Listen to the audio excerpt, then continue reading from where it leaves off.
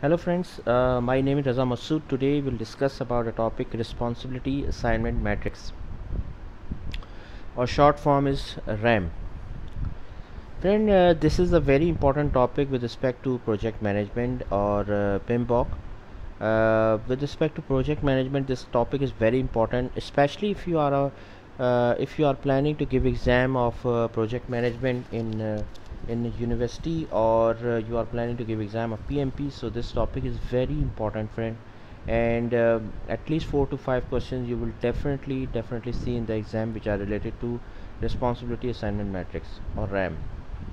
Friend, if you are a professional project manager, so again this topic is very important for you to understand that how you can use this concept in professional or practical life.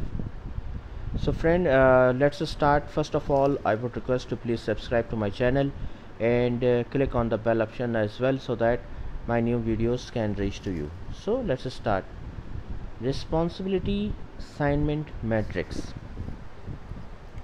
or short form is RAM. See friend, here whenever we talk about a project in project management, so responsibility or resources are very important. This is very important, that how you can utilize the resources, how you plan the resources according to your requirement. Friend, as per the definition of PMBOK, project management body of knowledge, project definition is that project is a temporary thing which gives some unique output. Okay, so that is called as the definition of project. And resource means, who is resource? As per the definition, resource means that resource who will be utilized to accomplish some task. Resource can be anything, like for example human resource, hardware resource, software resource, time, money, all these are the type of resources. So friend, responsibility assignment means it describes the participation by various organizations, people and role in completing tasks or deliverables for a project. It is used by program manager in clarifying roles and responsibilities in cross-functional teams, projects and processes. See friend, here whenever we talk about the project management, see friend, we have lots of projects, and projects have lots of tasks, and to perform the task we need resources. So we need a clear vision that who is assigned to that task and who is responsible for the task. Basically friend, with respect to project management point of view, this is very important that responsibility should be defined properly. Everyone knows that who is responsible for what and what is the role and responsibilities. Basically you can say that responsibility matrix means a role and responsibility. Who has what role and what is his responsibility in the project. So basically it is very important that role and responsibility should be defined at a very early stage, and the project management should have the clear vision that who will be performing work. Okay, so that is called as the concept of responsibility assignment matrix.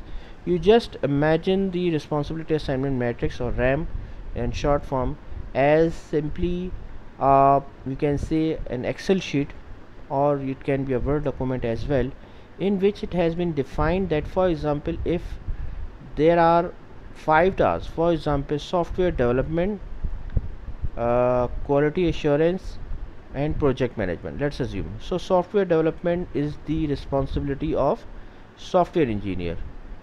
Quality assurance task is the responsibility of QA resource. Project management is the responsibility of project manager. Okay, so in that way, first of all you should know that what is the how many tasks are there in the project and who is responsible for what. Why? Because when we define the responsibilities according to the project, we can define the accountability as well. See, when we know that who is responsible for what, we can say that this person is accountable for that task as well. So why this is important to describe or define the responsibility and assignment matrix, through which we can define the accountability as well. Okay, so that is called the concept of responsibility assignment matrix, friend. Now what are the main component of responsibility assignment matrix? Friend, there are four components of responsibility assignment matrix. First one is the responsibility, that who is completing the task, who is responsible, who is assigned for the task. For example, there is a task software, for example software designing, let's suppose. So software designing is the responsibility of software designer, resource for software designer. So we define that this is the task and this is the person who is responsible for that. Then the next one is the accountable. Accountable means, friend, who is making decision and taking actions on the task. See, friend, here let's suppose you can say, for example, software designing is the software designer is responsible for the task of software designing. And accountability you can say software designing manager, who he is responsible for, who he is accountable for that, because he is taking the decisions. Consulted is another component, or C. So who will be communicated with regarding decisions and tasks. Like for example, you are taking some consultation, you are taking some taking information, you are taking some discussion with someone. So whenever, for example, you can, let's simply example, if you are developing the software development, you are working for software development and you are taking discussion, you are discussing with database engineer as well. So you can say I have taken the consultation from the database engineer. Okay, then next and the last one is the informed. Informed means, friend, the person who you are informing about the decisions and actions during the project. You can imagine this person as a reporting manager. Okay, for example, let's suppose you have defined that the quality assurance, about the status of quality assurance and decisions, you will be informing to the about it to the, let's suppose, to CEO or CTO.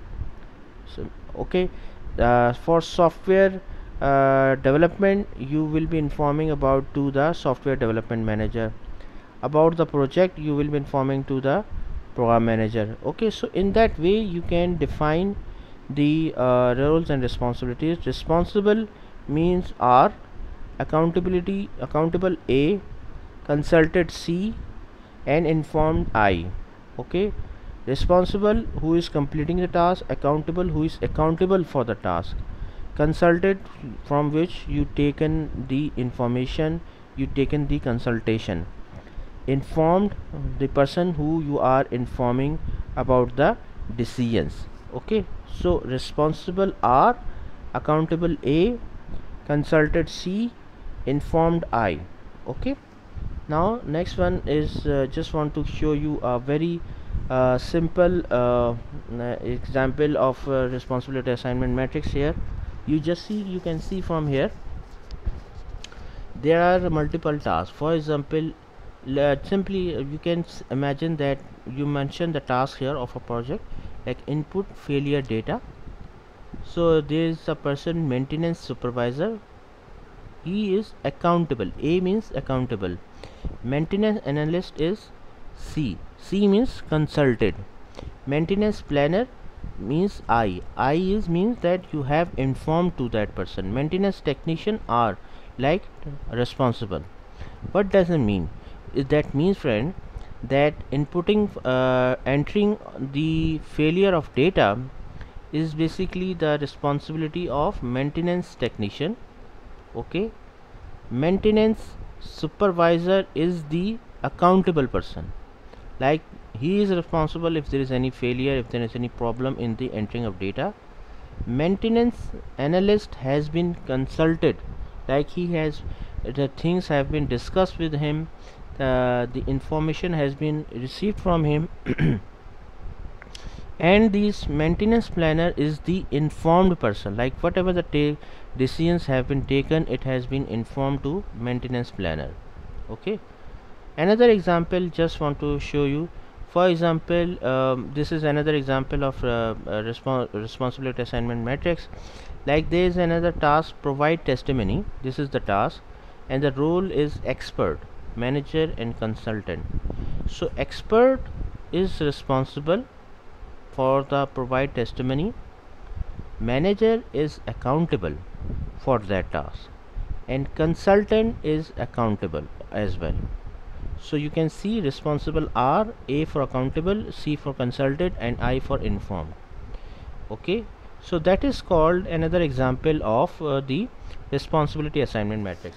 So friend, I hope you like this video. If you like, please share it with your friends and colleagues, and thanks a lot for your time, and that's all from my side. Thank you.